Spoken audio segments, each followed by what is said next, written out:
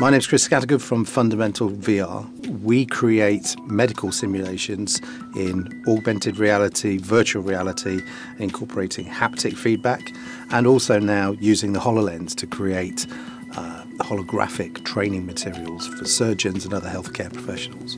What mixed reality enables us to do is to create a flight simulator for surgeons.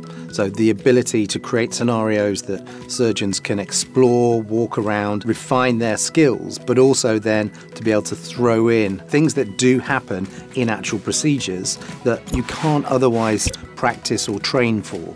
What HoloLens can do that's very different from previous technologies is to create collaboration methodologies. So that means we can have as many as 20 or more students all using HoloLens and all sharing the same experience. But each one of them can individually then manipulate their particular hologram and can learn from it and interact with it. The very act of moving around a hologram really triggers certain memory functions and enables you to have a much more stimulating and rewarding and memorable experience.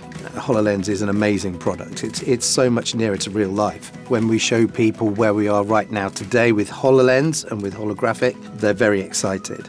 The immediate feedback we get from them is how quickly can we bring that together? And that's our focus now.